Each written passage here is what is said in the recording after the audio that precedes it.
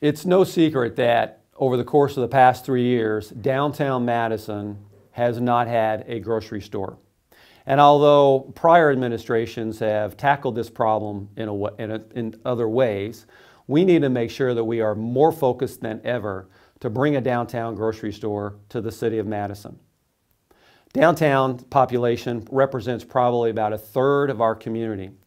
We cannot have our seniors and our low-income people in particular forced to spend significant resources commuting up on the hilltop for their grocery needs.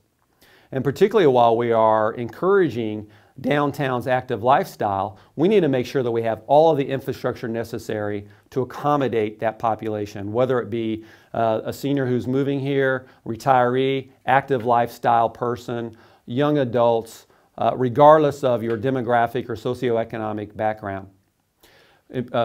Doing what it's necessary to develop a grocery store in downtown Madison is one of the #1 priorities for me. And I believe that it's going to take a different approach. We can't sit back and wait for an operator to decide to come to Madison. We have to be more proactive and put together an incentive plan that will require probably monies from our TIF program, grant dollars, abatements, infrastructure improvements, and again, create a true partnership. One of the things that you can expect from a Bob Courtney administration is that we will be proactive. We will not wait for things to happen. We will be making sure that we understand what the community needs are, and those will become our highest priorities. So there's no doubt in my mind that when we're sitting here talking this time next year, that the Courtney administration will have a grocery store. Madison already has fruits and vegetables that we can get downtown. We've already can get staples and milk, but we don't have a full service grocery store.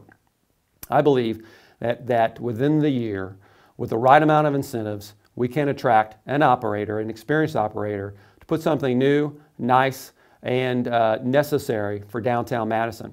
It may be different than what we've experienced before, but it's definitely needed, and it is the highest priority for me for downtown Madison.